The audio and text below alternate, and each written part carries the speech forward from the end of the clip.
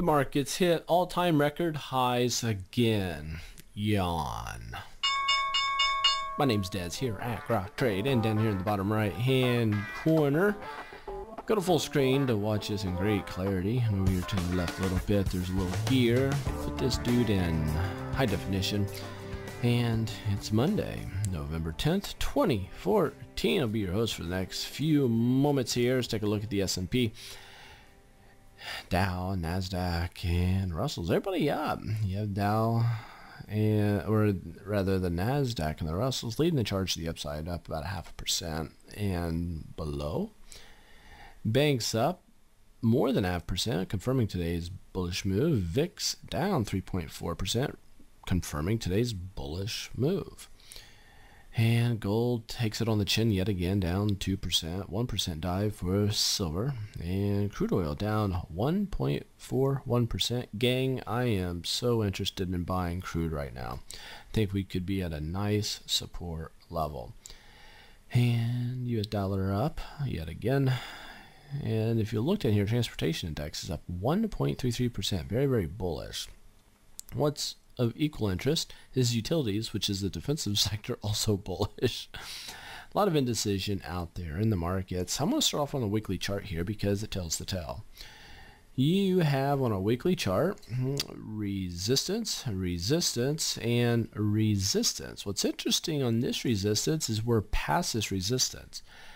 Well, these candlesticks are static, they're unmoving. However, this one is dynamic, it's still moving, meaning that the week's just getting started, so this could go anywhere. So this red line that I have coming across really does not have that much meaning. However, these two do. You'll see that we went from candlestick to candlestick, very bullish velocity or trajectory, but that basically got cut in half, rolling over.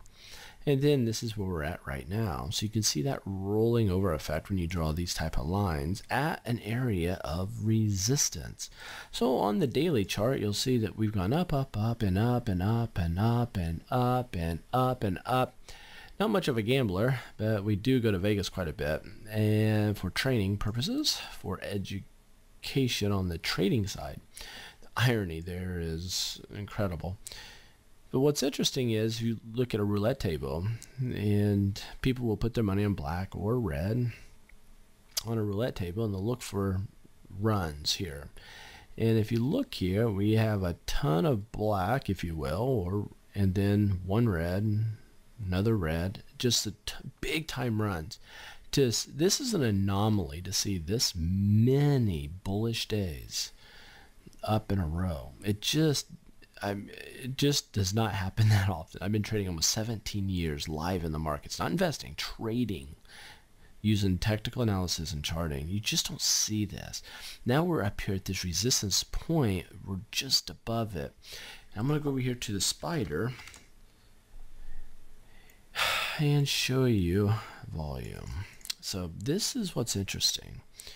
Although we keep going higher, higher, higher, the volume keeps going lower, lower, lower.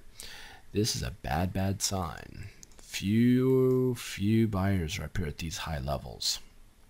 So when we drop, it's just a matter of time. We will drop at some point, believe it or not. It should be a nasty little drop. You go up quite a bit here, usually you'll get these big red chunky candlesticks. I don't know when that'll happen, but when they do, you'll get a lot of profit takers moving in. So hope this is assistance to you and of benefit, and I hope you guys have taken advantage of the 101 courses and have eventually moved to the 201 more advanced courses. Definitely something to be considering in step number 2 in your journey to becoming all you can be as a trader.